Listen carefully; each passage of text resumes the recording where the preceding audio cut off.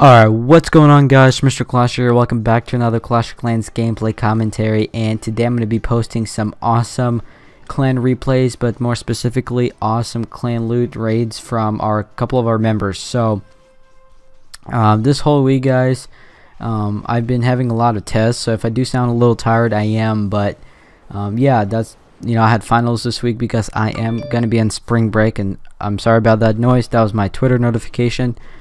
So anyway, the first raid is by Dantel, and he's going in with an interesting army. So he's got a golem, then he puts the clan castle troops right behind the queen. So it looks like he's got a lot of balloons and a couple of minions. So it looks like a balloonian strategy with a golem and some clan castle troops and an archer queen. So I wouldn't say this was an amazing, crazy loot raid, but I want to give Dantel some credit. This was a pretty awesome raid, at least in my opinion. It was pretty cool to watch.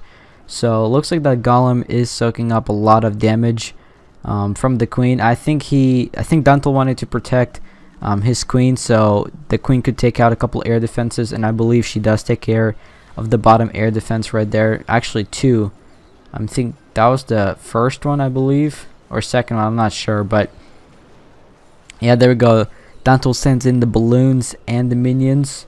So it looks like from this point it's going to be a 3-star pretty easily. Only a Tesla left, and there's like 15 or 20 balloons left. So very easy raid by Dantel, and pretty good loot out of it. I mean, not too bad. He's got around, I think, yeah, 290,000 elixir and around 200,000 gold.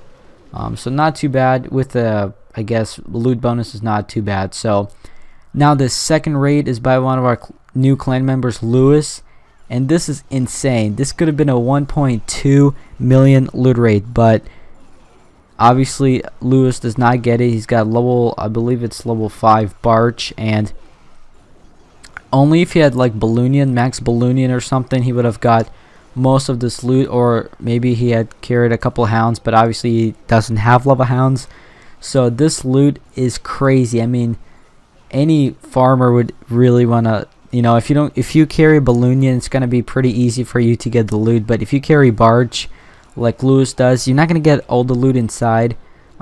Depends what kind of level Barch you have. If you have level 5, level 6, level 7, because different armies could actually make a big difference in terms of getting the loot. So unfortunately Lewis cannot, it's impossible for him to get all the loot, but he does try to manage to get as much as possible with the amount of troops he has.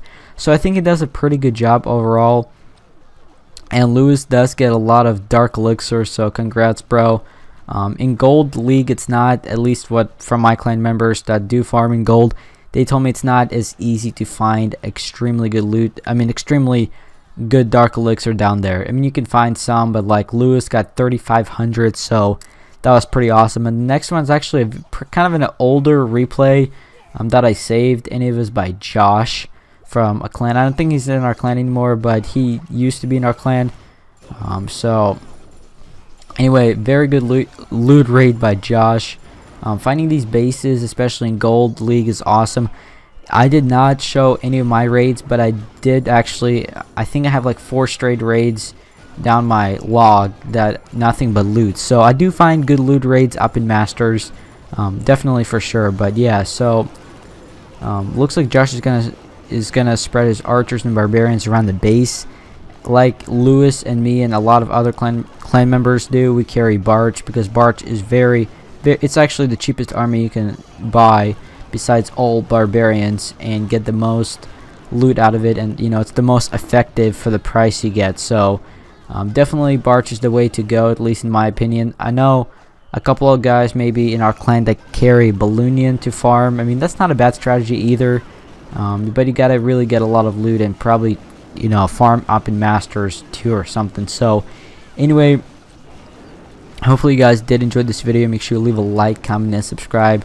These are just a couple loot raids. I'm gonna be doing soon a collab with another YouTuber, so stay tuned for that, guys. But if we could smash 40 likes for this video, that would be amazing. And as always, I'll see you all on my next video.